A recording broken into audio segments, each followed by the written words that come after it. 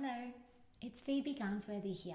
I'm a spiritual author and meditation teacher, and today I want to show you how to use my best-selling book, Daily Rituals. So, in Daily Rituals, we explore how to create your own ritual space, and then I provide you with the tools to create your own ritual. So to create a ritual, we need three things. We need our space to symbolize that a ritual is taking place. We need our intention, and in my book, this is through a form of an affirmation. And then we need an action, and an action can be anything. So for you to create your own ritual, you can do anything for your action. And in my book, I use journaling prompts and an actual physical exercise. So let's begin. To create your ritual, we need four things. We need something to represent earth energy, something to represent air energy, water energy, fire energy. And then there's a fifth thing, which is something to represent spirit energy, which is you. So to symbolize my items, I have put them here on a little plate, and this is the ease of creating your own ritual. You can do it anywhere. You could keep it in a little box and then you pull it out and you spend time doing it. Or I actually have an actual altar that I set up, and I put things on the altar and I sit there and I meditate and honor my soul. And that's the purpose of you having a sacred space. It's to honor your soul. So let's begin. I'm going to go through a few of the items that I have here. I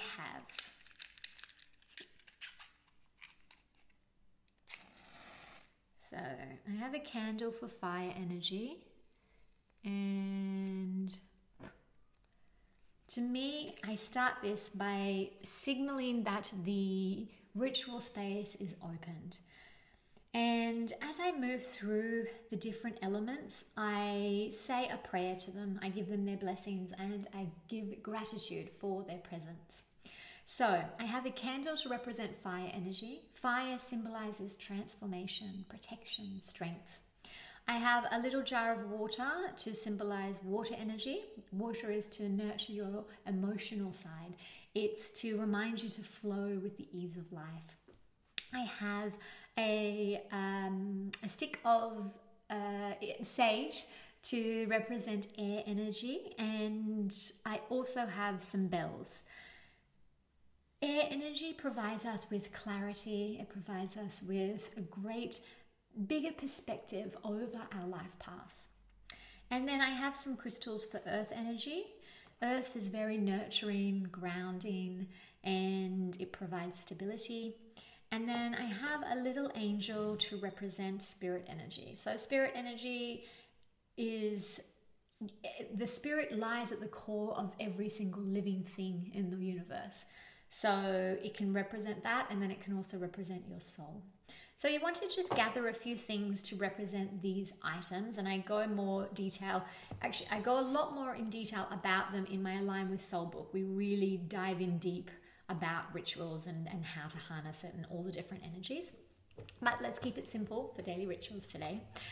So once you gather your items together, you're then going to move through. So now I'm just going to show you as if I was going through it, and we'll open it up and we'll follow through and we'll see what today we get. Okay, so I'm going to ring my bells just to symbolize it's opened. The space is opened.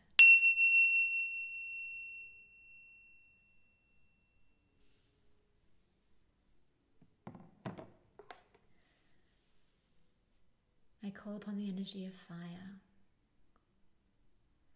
Come forth and illuminate the pathway so that I may step into my greatest self.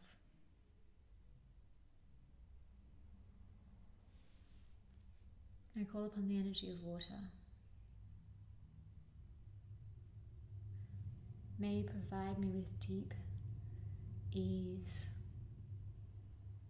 as I flow fluidly through my life.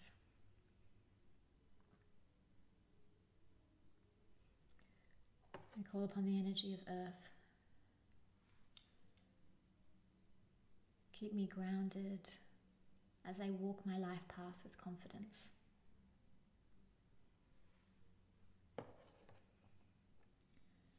And I call upon the energy of air.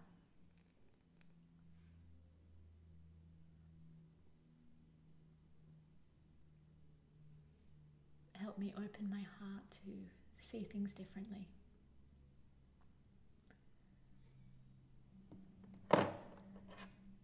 And my spiritual self, my ancestors, spirit guides, Grandfather Sun, Grandmother Moon, come forth and provide me with any messages that I need to know today.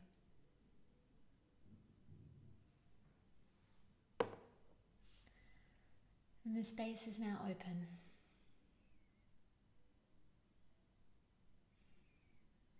Let's see what today brings. So you want to just open it up at random. Oh, I got a good one. I let go of my fears and trust that all is okay.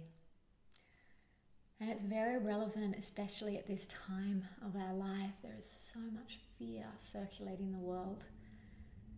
And we have to just let them go, not talk into them, surrender them, and realize that the divine power of the universe is going to steer you in the right direction. Let's just stay aligned with our higher self so that we can move through our life path with ease. Okay, let's read the definition. There is nothing to be feared in this world. Fear is only the repercussion of misunderstanding. Whenever you feel the thoughts of fear creep into your subconscious, ask yourself why it is there. What is it here to teach you? Face the fear, feel the emotion, accept the lesson, then let go and move on. Try to look at fear with the mind frame of giving it love. Perhaps the fear revolves around a problem that lacks information. By changing the way we perceive our fears, we are able to create our experience and expectation. The exercise. Ask yourself, what is it that I fear today? Listen carefully to the answer. Ask yourself, how can you better understand the root of the fear? Where does the insecurity lie? What lack of understanding does it need to know? And can love solve this problem?